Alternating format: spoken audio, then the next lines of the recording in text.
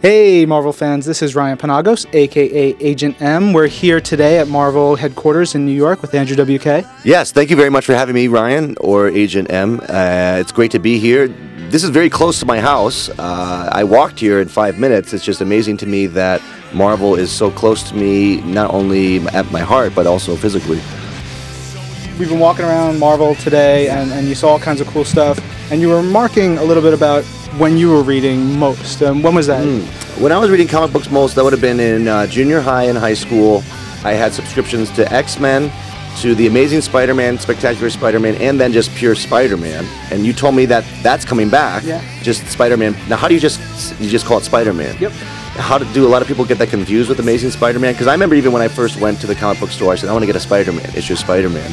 And there were about, at that time even, at least 3 plus collections, plus him popping up in other storylines with other characters. How do you guys decide when enough is enough? I mean, especially with something like Spider-Man, who is so popular. Yeah, well, I think one of the reasons why we're doing Spider-Man, or adjectiveless Spider-Man, is for the fans who aren't really sure what Spider-Man to pick up. This is classic. This is perfect Spider-Man for every fan who just walk in. That's why I got it. Comic books were the ultimate thing to be made into a movie, especially these superhero comic books where it is a movie. You're reading a comic book.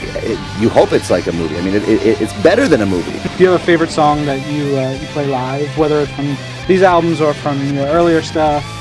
Well, it's hard to pick a favorite of anything for me. There's certain songs though live that do have this certain ability to charge me up to the next level. Yeah. We have a song called "Ready to Die" that just it goes ding ding ding ding ding ding ding ding ding ding ding ding ding ding ding ding ding ding, and then when it kicks in like that's like it just there's this feeling that takes over. I feel a bit like a superhero at that point. It gives me a superhuman kind of charged up feeling. Speaking of music, you also have a new album out now. Yes, thank you. New album is called Close Calls with Brick Walls and Mother of Mankind. It's 2 CDs, 2 albums. But really, it's my lost 3rd album. It's the 3rd album I released originally only in Asia in 2006, and now we're finally putting it out worldwide, putting it out in the U.S. And it comes with a 2nd album of rare and unreleased tracks. So it's 39 songs, which is a lot of music. I like to give people that warning. I'm saying out of respect that some people, it might be too much. I mean, it seems like I couldn't listen to all that in one sitting.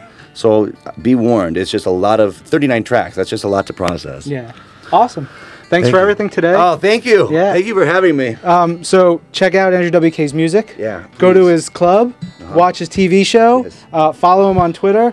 You could probably find him on the street and just talk to him and say hi, have a really cool conversation. He's an awesome guy. You could. You just seem like very, Hello, this is Andrew W.K., and this is Marvel, Your Universe.